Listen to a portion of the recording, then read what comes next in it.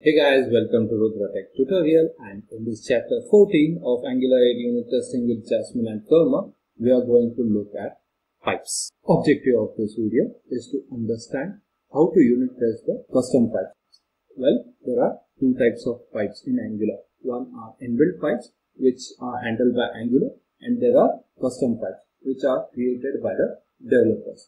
And pipes are a way of transforming a value within the Angular template. Now, here is a simple example of custom pipe. Now, in this example, I have created a square pipe, and this square pipe will transform the given number into its square. So, if I enter a number with the square pipe, it will return its square. Now, in this example, I have entered 9 in the text box. You can see the square is 81. So, if I change the value to something else, it will return me the square of that given number. And if I enter an invalid number, that is a string, it will give me a message, not a number.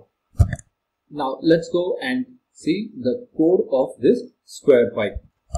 So, here you can see I have created a simple square pipe, and in the transform function of our square pipe, it first checks whether the value is null or not, and whether it is a number or not. Once this check is passed, it will return the square of inputted number, and if this check fails, it will return not a number. Now, for testing the pipe, I have already created an example. So, in this case, I have already declared a variable for the square pipe. I have also included the square pipe in the declarations and forms module in the imports. Now, I have included the forms module because of the text box that we used in the demonstration. Then here I have created the instance of our square pipe. Now, here you can see I have not included any demo component. I have included only the square pipe. Why? Because in this case, you don't have to worry about what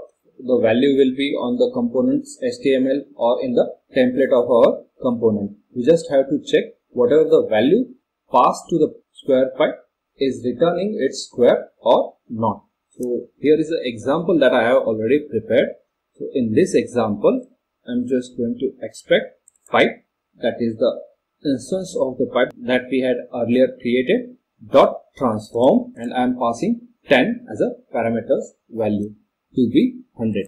Now, here is the simple positive test case scenario where we are passing a value and getting a square. So, this test will successfully pass. And just to show you, should check pipe transform the number into its square is passed successfully. Now, another expectation that we can unit test is when we pass a string to the transform function, it should return not a number string.